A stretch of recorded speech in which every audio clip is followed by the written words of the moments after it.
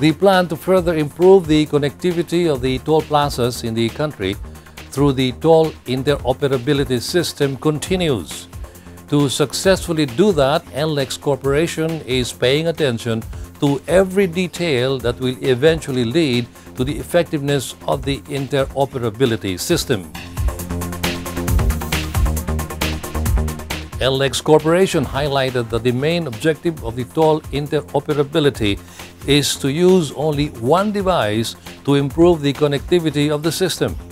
NLEX Corporation added that AutoSweep cardholders can now open an account with Easytrip, an electronic tag which allows motorists to have cashless and queueless transaction as they pass through Easytrip dedicated lanes or mixed lanes at all NLEX toll plazas.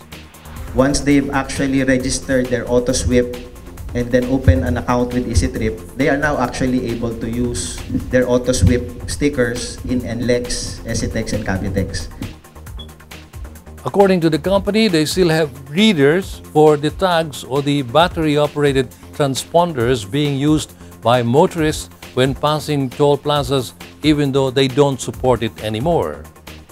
We are still operating, or we still have readers that can process yung tags, but it will have a natural attrition. We are not supporting it anymore, but since we have more than 200,000 tag subscribers, we cannot just totally remove them.